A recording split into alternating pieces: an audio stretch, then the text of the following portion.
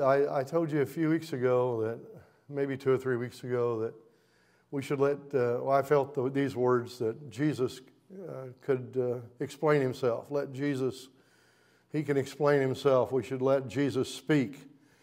And so in order for him to speak, we have to use his word. We allow his word to speak into our lives. And there's a question raised in the text that I'm going to use today, and it's a well-worn, familiar text. But the question was raised, what sayest thou? What do you have to say? And I think that goes on in our culture quite a bit. Everybody wants, well, what do you think about it?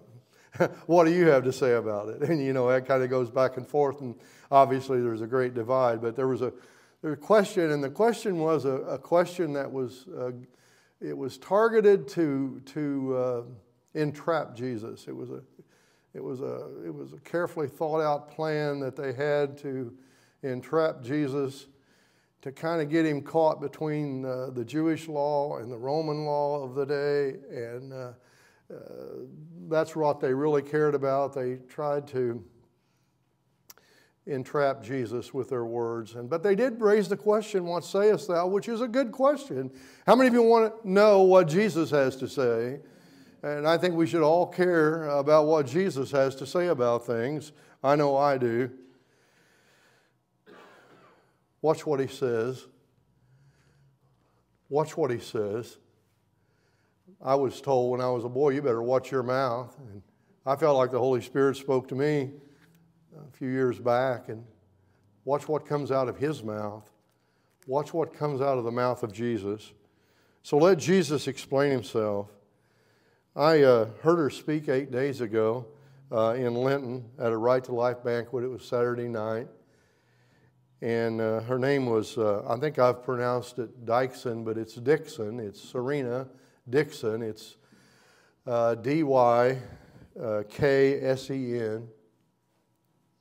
And you can look her up. You can just Google Serena Dixon, and you can find all kinds of things. You'll be able to watch some of the videos that they've done, some interviews they've done. You can find out about her ministry. She was invited down from northern Indiana to speak at the Right to Life banquet, and I was there. And I was sitting toward the back, I guess, and I don't hear well. Everybody knows that. I think Judy came up behind me, and she like to never got my attention. And I noticed people that were in front of me, they were kind of smiling and laughing. I think she must have been saying my name 25 times. So I finally figured out why they were laughing. They were laughing at me not being able to hear. But I did try to hang on every word and listen to her story. And it was her life story. And it was hard. As Steve Thomas told me, he said it was really hard to listen to her story. And I realized we have some young people. A lot of them went out. But I want to be respectful and not go into everything about her story. But I met her husband. And I got her book, She Found His Grace. It's available if you would be interested in getting it. She Found His Grace. And it chronicles her story, her life story. Her speaking stirred me, but obviously by seeing the words and reading the words, I absorbed a lot more of her story by going through the book in a couple of days this week, early Monday, Tuesday. She Found His Grace. Really stirred me to the core. Her story sort of wrecked my heart. It hit really hard. It's extreme trauma.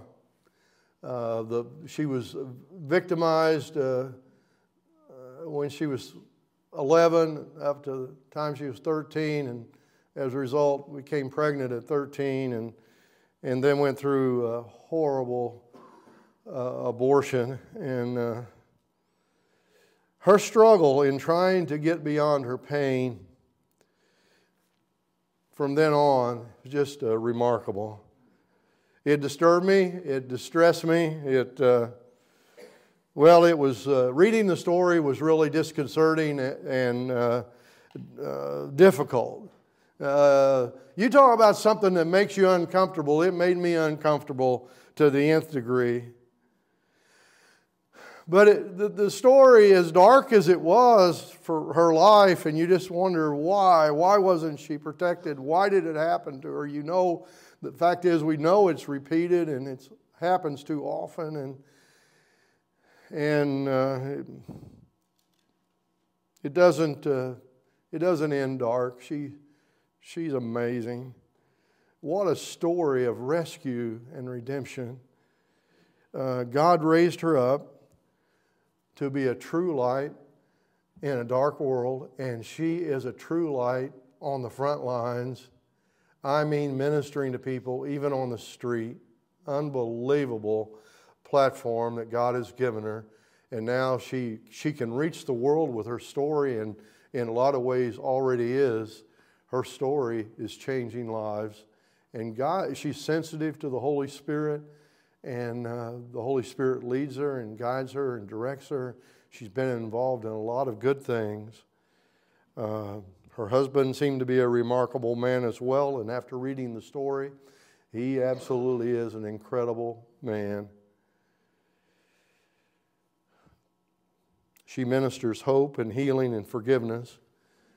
And something that we try to do is we try to speak against abortion and caution against abortion, and we try to put up signs and billboards and try to encourage life. I hope all of you are pro-life. I don't know, in a crowd this size, there's really not a good reason not to be pro-life. God is, so you ought to be on His side. God's for life.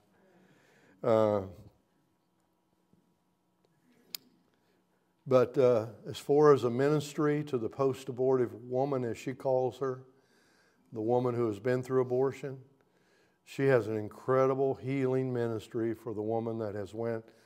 So if you know someone that could benefit in that regard, there needs to be healing.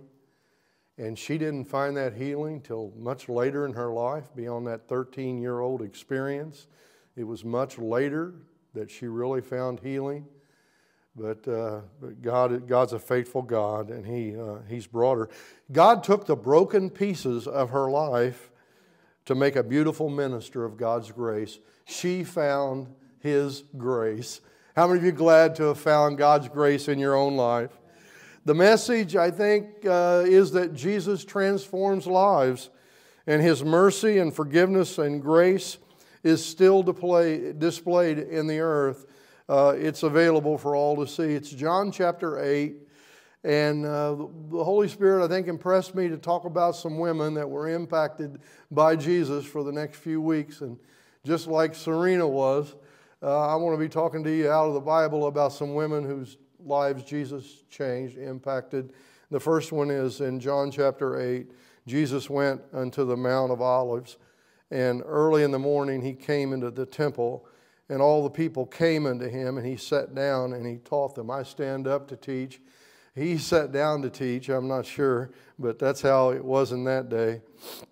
And the scribes and the Pharisees brought unto Him a woman taken in adultery, and when they had set her in the midst, they say unto Him, Master, this woman was taken in adultery in the very act. Now Moses in the law commanded us that such should be stoned, but what sayest thou? What do you have to say? And this they said, testing Him or trying Him, that they might have to accuse Him. But Jesus stooped down and with His finger wrote on the ground as though He heard them not. So when they continued asking Him, He lifted Himself up and said unto them, He that is without sin among you, let him cast the first stone. And again He stooped down and He wrote on the ground. And they who heard it, being convicted by their own conscience, went out one by one, beginning at the eldest, even to the last. And Jesus was left alone, and the woman standing in the midst. And when Jesus had lifted Himself up, and saw none but the woman, He said unto her, Woman, where are those thine accusers? Hath no man condemned thee? And she said, No man, Lord.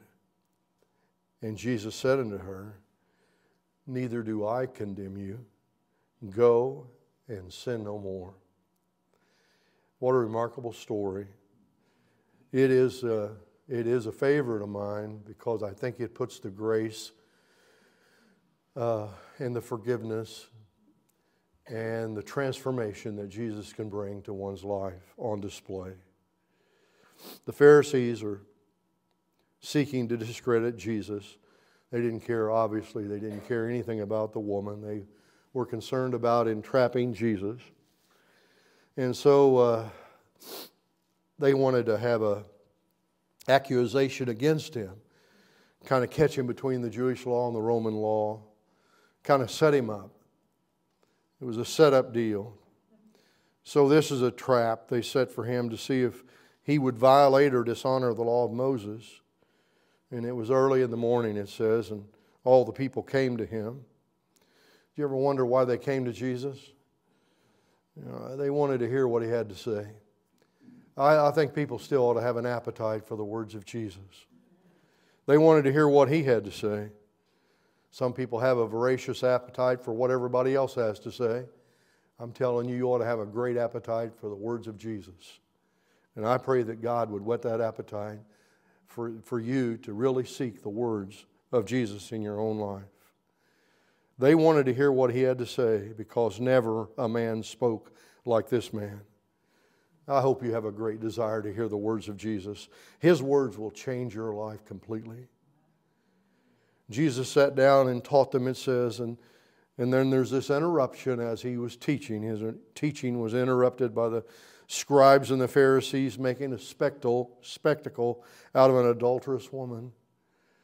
She is paraded publicly and charges are leveled against her.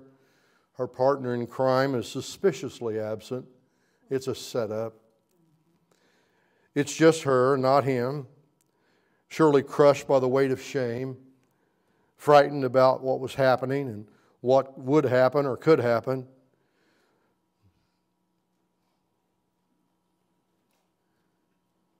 It was scary for her, I know. It had to be.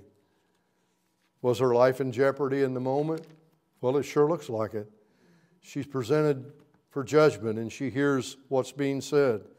And they cited the law of Moses. And she was to be stoned to death according to the law of Moses. But the question was, what sayest thou? What does Jesus have to say in the situation? And Jesus is asked for his opinion.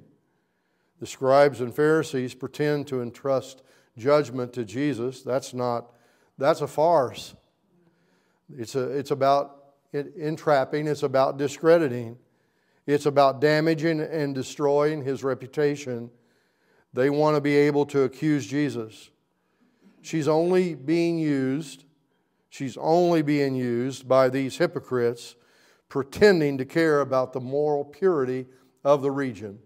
That's not true. When their only intent is to destroy Jesus, this is the spirit of Antichrist on display. What sayest thou? What sayest thou? Let's watch what Jesus does. Let's watch what he has to say. Let's watch what comes out of his mouth. What sayest thou? What would he say in a situation like this? I tell you, as a nation, don't we desperately need to hear the words of Jesus? As a people, as a church, don't we desperately need to hear what Jesus has to say? I stand before you today, and I tell you that Jesus' words have changed my life. That's my testimony. And his words are still changing my life. His words do change lives. I hope you care about what Jesus has to say. Instead of speaking, though, when he's asked, he doesn't. He stoops down to write in the dirt, in the sand. And he wrote on the ground, and it's a mystery about what he wrote. Their question was met with silence, and he stoops down and he writes. And it reminds us, I think, here is the Son of God. Not everybody realizes it that day, but we know that with the finger of God, the tablets of stone for Moses was provided. And Jesus writes in the sand and the dirt. He doesn't immediately answer his interrogators. He bends down and he writes something with his finger on the ground. Some have speculated if If it was meaningful, we'd know what it was. We don't know what it is, so therefore it's not an integral part of the story. I kind of disagree with that, but I'm used to disagreeing with people sometimes. He writes, I think he wrote something. I don't think he was doodling.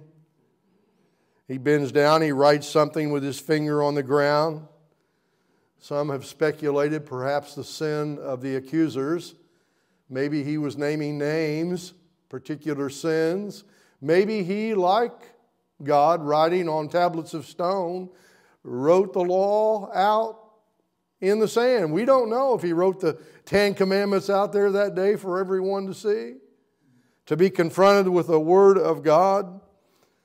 It was kind of amazing there a few years ago. We had this deal where we didn't want our classrooms to have the 10 Commandments up. That might harm children, you know. Or we didn't want it in Bedford. They didn't want it downtown. They didn't want it right where it was. They had to move it. 10 Commandments monument. Can't have something like that where somebody might see it.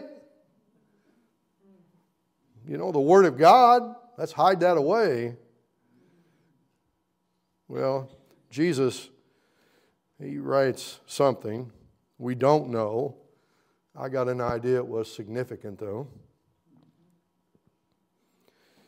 And they continued asking him. They pressed him. They pressed the line of questioning. They wanted answers, and they wanted answers now. Jesus lifts himself up, and as he stood up, this time he speaks. There's something coming out of his mouth. And he says, "He that is without sin among you," that's among the accusers, "let him first cast a stone at her." Are they armed and at the ready? Do they have rocks in their hands? I don't know. Some have suggested they probably did.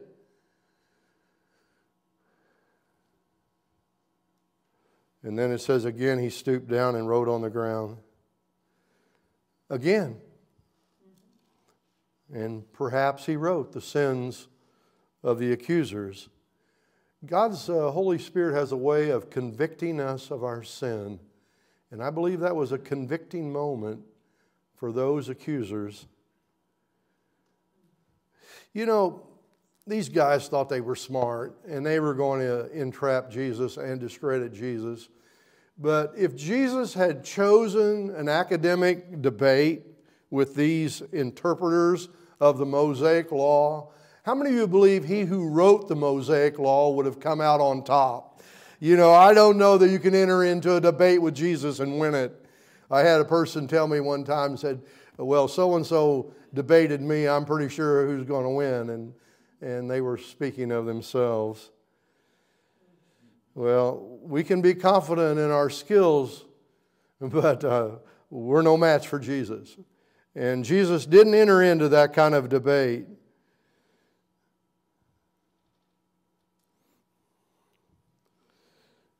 His words were few, which may be a good thing for us to model. And God only knows what was written on the ground and those that attended that day. And it's one of those things I think I want to know in eternity. I'm going to try to find that one out. I believe we can. How many of you think we can find things out on the other side? You say, well, it's not going to matter. Well, you're probably right, but I'm still kind of curious now. It was an awkward time of quietness, and conviction occurs. And conviction can occur. It can happen right in a church house. I've seen it happen. My mind goes back suddenly to a meeting we were having, and it was pre-1983 because my little brother was still alive, and he had come down and he was given his testimony, and it must have been on a Friday or Saturday night. I think it was a Saturday night. And there was a lot of young people in the Crane Village Church that night. And he talked about his life and how he had made a mess of his life and how he'd come back to the Lord. And it was just really anointed testimony, just personal. The power of personal testimony sometimes is so persuasive as the Holy Spirit uses it. And there were people that responded. There's a number of people gave their heart to Jesus, stretched across the front of the little church. But there was also a man that was sitting back in there somewhere in the old Crane Village Church, and God was dealing with him. And I promise you, I watched him. He was holding on and shaking, and he refused. He refused to come to Jesus. And he's lived his life, as far as I know, up until this day, without Jesus. I hope I'm wrong. I hope sometime in there that I'm not aware of, he's come to Jesus. But that conviction can come on a person. And I believe conviction came on those accusers. And Jesus stood back up again, and he looks and he sees only the woman. And he has a question for her. And he asks, "Has no man condemned you?" And she says, "No man, Lord." And now Jesus directs his words to the woman. And he speaks words that are transforming. They are powerful words, life-changing words. He speaks life to this woman. Her nightmare of public exposure is now covered suddenly with his love. She could have been stoned. She could have been executed. Instead, she was saved. She is safe. I don't know how much safety she's felt in her life, but now she's with a man she suddenly feels safe with. She is safe, and her life is no longer in jeopardy, and there's one reason her life is not in jeopardy, and that is Jesus Christ of Nazareth. She'd been caught in the wrong place at the wrong time with the wrong man, and she surely was terrified by what was happening. It was a veritable nightmare for her. Her sin exposed, paraded in the temple, made a spectacle of. She was embarrassed. She was humiliated. It was off the charts. It was shameful. She was horribly frightened as she faced a sentence of death. The religious leaders seemed so bent on executing her. And under the law of Moses, she knew they were right. She deserved to die. But this day, Jesus stood between her and certain death. This day, Jesus stood up for a sinful woman. Jesus stood up to offer her forgiveness. And if Jesus stands up for anything, He stands up for our forgiveness. He wants us to be forgiven. He wants us to be restored. Jesus specializes in restoring broken people, people who have failed. He offers us a new beginning, a fresh start. He can usher in a new day in your life. Starting now, at this very moment, Jesus offers transformation. He didn't excuse her sin. In fact, He said, "Go and sin no more." He offered her a life above sin, a life that would contain power to say no to the way she had been living her life. He offered a brand new way of living her life. He offered her forgiveness for her past, and I think power for her future. He was empowering her to live a life she had never lived. And that's what Jesus does when He saves us. Power to live differently. He said, "Go and sin no more." And it's all about mercy, and it's all about grace, and it's forgiveness and restoration and a new beginning. We've all failed. I'm glad He simply doesn't discard us and throw us away. He doesn't consider us trash. He certainly doesn't. Jesus will stand up for you. He will stand up for you now. Some of you are needing Jesus to stand up for you in your particular situations right now. And you have an advocate with the Father, and it's Jesus Christ the righteous, and He will stand up for you. Now, the law said we should die, and that's true. And Jesus stands between us and certain death. But Jesus literally takes the hit for us. The wages of sin is death, Romans 6:23. But it says the gift of God, say the gift of God, is eternal life through Jesus Christ our Lord. We deserve to die and be separated, but Jesus has offered us a gift of reconciliation. Now, she was caught in the very act, it says. I think it was probably staged. It was a setup. They did this. It was a conspiracy that was orchestrated. She was abused. She was so mistreated in this whole situation. God has one strategy for breaking the power of shame over our lives, for freeing us from the shackles of shame. That one strategy is an encounter with Jesus Christ. And I believe that Jesus certainly reveals God's mercy to us. The woman without Jesus, could have died easily in her shame. But because of Jesus, she did not die in her shame. In fact, Jesus blots out the shame of this adulterous woman. Instantly, her shame is gone, and she is sent forth to go and live a brand new way. She was released to begin again. And instead of shame on you, for her, it was shame off me. And it will only happen because of Jesus. Do you ever notice that it's more comfortable to focus on someone else's sin than it is to confront our own? They saw a sinner that day. They didn't see their own sin. They saw a woman. They'd staged it. They'd exploited her to the nth degree.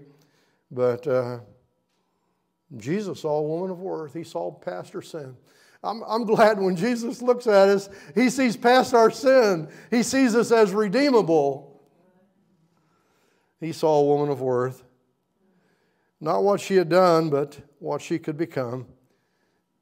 They saw her sin, but with the words and the presence of Jesus, they're now seeing their own.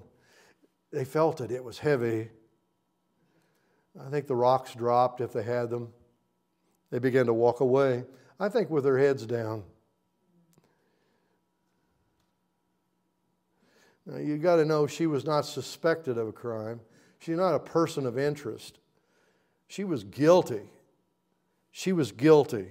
She had violated God's law, and she deserved death. But Jesus speaks these words into her life. Neither do I condemn thee. Jesus did not come to condemn the world, but that the world through Him might be saved.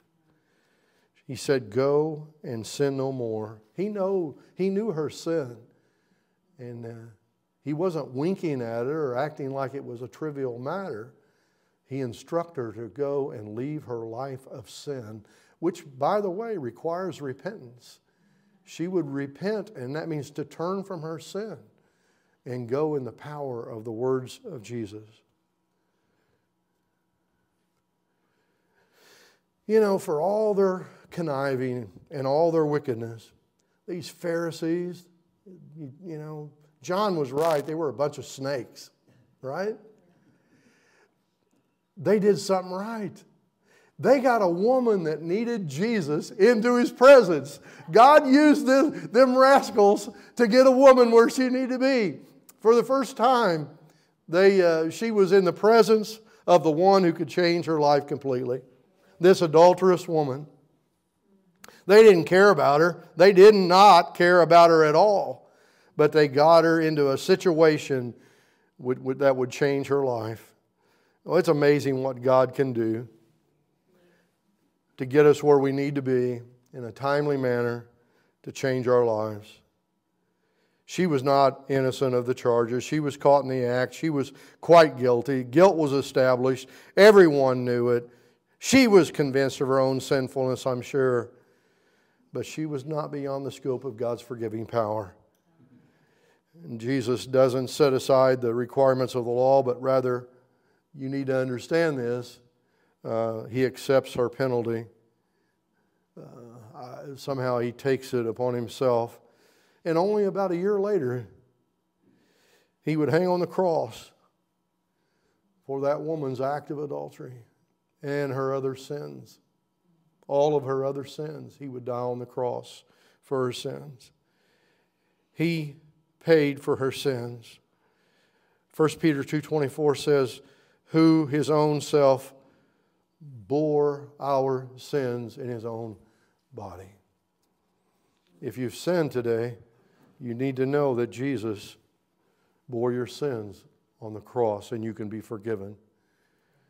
I close by telling you that God specializes in restoring broken people.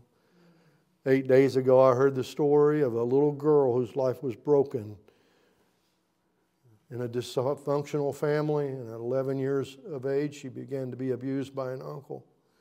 And at 13, became pregnant and then was taken to an unlicensed abortion clinic and one of the worst abortion doctors in history in northern Indiana. Treated her horribly and hurt her. A violent abortion. Could she recover? Boy, it didn't look like it. Could she get better? Could she live? She's living proof of God's grace. God specializes in restoring broken people. He takes lives, the lives of people who have failed, and He brings them to a new day, a new beginning, to victory and fruitfulness and fullness. Thank you for listening to me today. I appreciate your attendance. I'm glad for a place that I can come and proclaim the word of the Lord. Just remember there are hurting people all around you, wherever you're at. It could be at work. It could be in the classroom. It could be on the street. It could be at the ball game. There are people that need this kind of an encounter with Jesus Christ. And God may use you to help someone find what they desperately need. Let's give Him praise for the grace and the forgiveness that's come to our lives, the healing that's come to our own lives. Aren't you glad for Jesus today? Father, thank you for these people. I pray your blessings upon them. I give you glory. I give you praise in Jesus' mighty name. Amen.